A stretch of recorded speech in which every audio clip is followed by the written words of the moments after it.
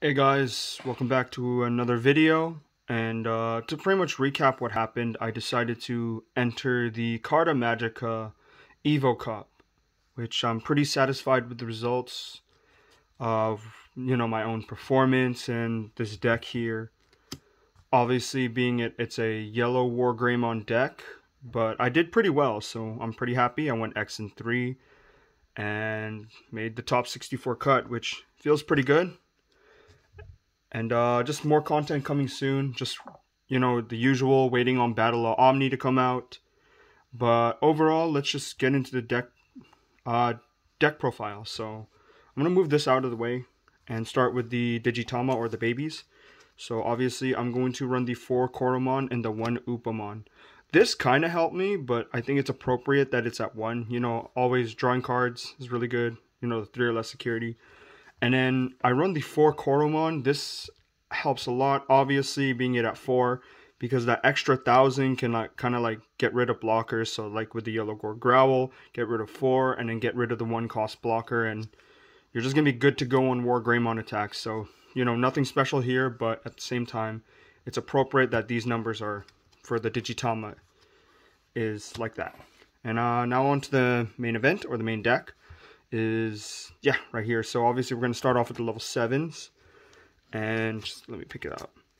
Obviously I'm going to run the 2 Chaosmon Velder Arm. I wish I had a third. There was a moment, or there's one game that I wish I had a third, but I only have 2 on me right now, so it's still good, but if I can find a way to get a third one in the deck, I'll so be it. To keep in mind, this is not a definitive deck profile. This is a kind of like what I like to run, and you can use this as inspiration to build your own deck. And although there are a lot of decks that are pretty identical, this is again my opinion on how I like to run the deck, and what resources I have on me right now. So yeah, it's not definitive, not the all absolute answer. This is just one way of playing the deck, and it's kind of like my way. Now we're going to move on to the 4 Wargreymon, obviously the star of the deck. This really helped kind of close games and control the games in my favor, obviously to get stuff from your security to hand. And that's kind of one of the drawbacks of the deck. You can really hurt yourself by having low amount of security, but it's also a strength, so it's in other words like a double-edged sword. But again, this guy's the main star of the deck. It pairs well with other cards, but this is a really strong card as well. And yeah, just enjoy playing this deck, to be honest, more than Shine Greymon. So yeah, obviously you'll need 4 of these guys to kind of help your road to victory. And along with that, I only run 7 level 6s, and I'm going to move on to the triple slash Angemon. This is also a really good card that put in work during the tournament. It just helps with the Wargreymon, get rid of any level 6 you want. And yeah, I just really like this guy. It's good too. Now moving on to level 5s, I will run the 4 Angemon. This is a really good card because in a way, how I see it is like a pseudo blocker, because you'll get rid of a security check on any guy, and that really helped me because I remember playing, I think, a blue Imperial Dramon deck, and I used this to get rid of the jamming Vmon security check. So it literally saved me a turn.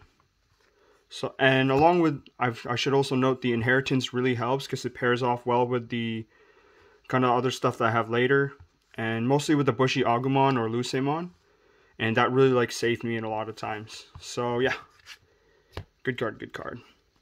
We're also going to move on to the 4 Wargreymons. This pairs off really well with the slash Angemon of the deck, because this will get rid of 4,000, slash will get rid of 8,000, and that equals 12,000, and that's pretty much covers a lot of level 6s or mega level Digimon. So and yeah, the Digiburst is really nice, so it doesn't happen on when Digivolving, so you can store it in the raising zone, and you're ready to deploy it. You can just get rid of your opponent's stuff. Okay, next up we're gonna have just the 1 Rise Greymon. This is also pretty good, just like to have, mainly for the inheritance, where you can minus 2k, and that really helped me in a lot of situations. And the Digiburst is actually pretty good too. Where it like you have a TK in hand, but you don't want to spend the you don't want to like, you know, spend the memory to kind of pay it off, because you might give your opponent memory. So again, you know, you store it in the raising zone, you bring this guy out, Digiburst 2, drop the TK, and you'll have a memory tamer to ready like help you from getting choked on memory. Okay, that's all for the level 5s of the deck. We're going to move on to the level 4s. And I run the 4 1-cost blocker Pitomon. Nothing special. It's just a blocker, 1 cost, so it just helps you when you're low on memory to start climbing and just like, you know, establishing your Digimon onto the field. It's a good card. And next up, we're going to go with the 4 Unimon. It's 2-cost blocker. Again, it's just pretty good.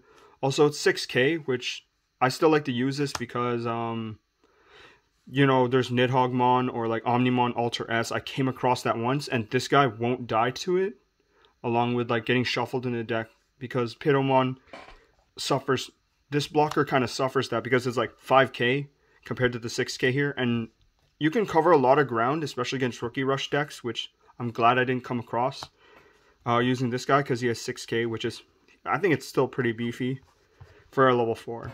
And then the 4 Toruimon. Some people run it at 3, some people wouldn't run this card, but I really like running it because, again, the 1 cost and 6k, you can cover quite a bit of ground on it. And yeah, I like this card a lot, so it's pretty good.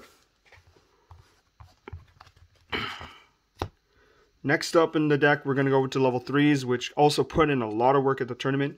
So I have the 1 Lucemon. I used to run it at 2, but I feel like it's a bit clunky at 2. So the 1's good because like if you have it in your hand, you can use it. It's pretty good late game because, you know, 10 or more, it just becomes a 5-cost card. And the recovery +1, it really like saved me a lot of games, because I would either use like, you know, Blinding Ray or Wargreymon, and it would like kind of deplete my security into like a good like danger zone, or no, a bad danger zone. So yeah, and it's a 10k beater too, so you can cover a lot of grounds, and good cards. And then for the level 3s, I'm going to showcase the card that put in a lot of work in the deck, which is the Pulsemon himself. It pairs off with the Wargreymon Anjumon combo, where you just drop him, and you have exactly 3. You can, you know, gain a memory and then draw a card, which is really, really good. Or this is such a good hard cast since you can get an extra memory, or yeah, or just draw a card early game, because, you know, drawing cards are really good. Like if you can't Digivolve, you can just hard cast this, draw a card, get resource that way.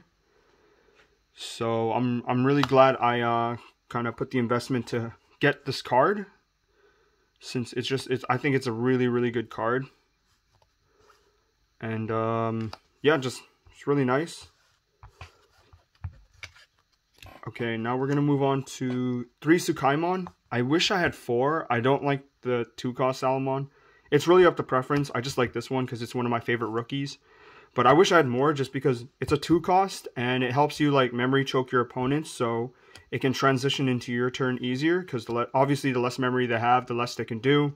That's really how the flow of the game works. So yeah, if I can find another one of these, I'll just run 4 of these guys, just because it's really good. And if you have like 3 memory extra to work with, you can like drop Tsukaimon and put a blocker on top, and then yeah, work it out that way. So yeah, this put on a lot of work too, so I'm really glad to have it. The 3 Bushy Agumons is really good, just because you can like kind of cheese out your opponent, close games by with the Wargreymon Anjumon combo, so you can just rush into the security pretty well. But yeah, it's just there for that. I might cut it down to 2, but 3 seems like a pretty good number right now. The 2 Salamon, this one put in a lot of work as well, because again, with the Koro, that's an extra 2,000. And it's sometimes you need that extra 1,000, and that's what I did with this card. And along with the Wargreymon, you can deplete for 2,000, because it says when attacking, and it's not once per turn. So this card is, I might actually max out on this card too. But right now, 2 seems to work pretty well. Finally, for the rookies, we got 2 Patamon. This one wasn't that useful. I'm not sure if I can't come across it, or I just forgot the effect.